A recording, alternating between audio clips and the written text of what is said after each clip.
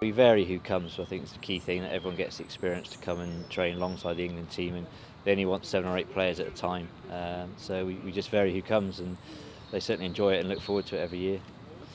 Yeah, I think it's good to see them how they coach the guys. They're always on the move, the England lot, and high intensity, high pace sessions really, and that sort of thing is great for our guys to see the top level players playing at full pace, and the intensity is certainly higher than what we train at. Purely because of the skill level and the physicality of these players who are the best in the country.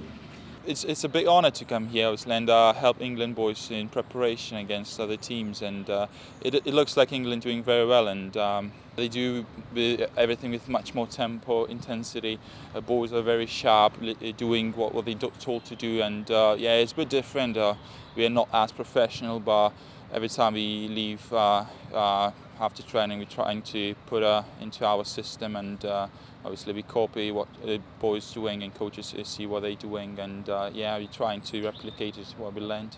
You just see, like I played today, I stood against Marlon Yard today, absolutely all credits to him. He looked very sharp, and I just want to be like him, obviously, like the detail he has, and yeah, just reading the game, IQ of rugby is brilliant from all the players, and yeah, you definitely want to be like them. It's a good opportunity, as I said, for our players, because they can see where they can improve, and etc.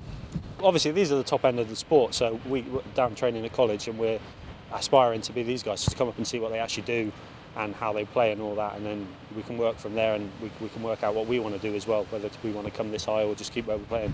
Under 18s compared to college level is up a step, and then you come up here again and it's up another step, and the players here, everything's so much faster, you don't even have time to think half the time, it's just instinct. Yeah, we're starting to get a name for ourselves with England set up. We're coming up here regularly now, and I hope we can keep doing it and keep impressing them to keep us in the mix with them.